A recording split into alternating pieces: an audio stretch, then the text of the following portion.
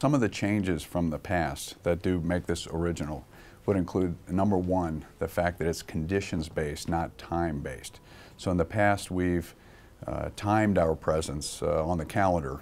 Now we're saying we're basing it on conditions on the ground. When we achieve certain conditions, then we will consider the next steps. That's number one. Second, I'd say, is the addressing of external enablement. And this was addressed very clearly by President Trump in a speech.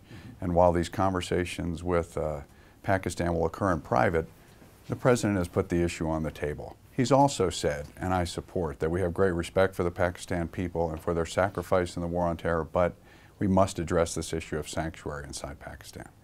The third is that is a regional strategy. So you heard the President mention India, as well as Pakistan and other nations in the region. So we need to address the entire region, and it's a whole of government approach. So this includes diplomatic, as well as military, economic, and other means.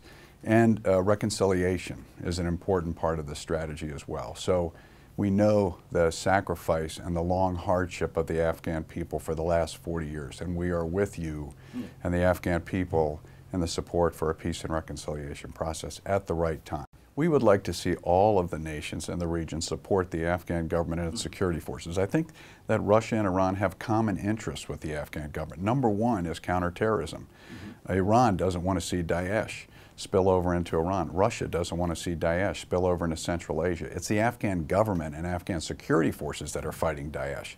So we would encourage those nations to support the Afghan government and support those security forces, because the Afghan security forces are fighting a fight on behalf of all of the world, to include Russia and Iran, as well as the Afghan people.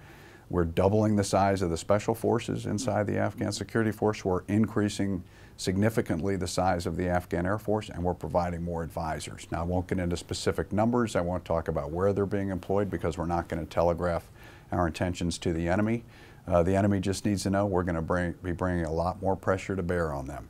And our hope is that the pressure that we bring to bear on the enemy inside the country, the pressure that's brought to bear on the external sanctuaries, the diplomatic dialogue with Russia, Iran, and other neighbors, will create conditions for a reconciliation between the Taliban and the Afghan government. Until then, we're going to keep maximum pressure on the enemy in order to bring about the day when we can have a conversation about peace and reconciliation for the Afghan people. Thank you very much, sir. You're very welcome. Thanks a lot.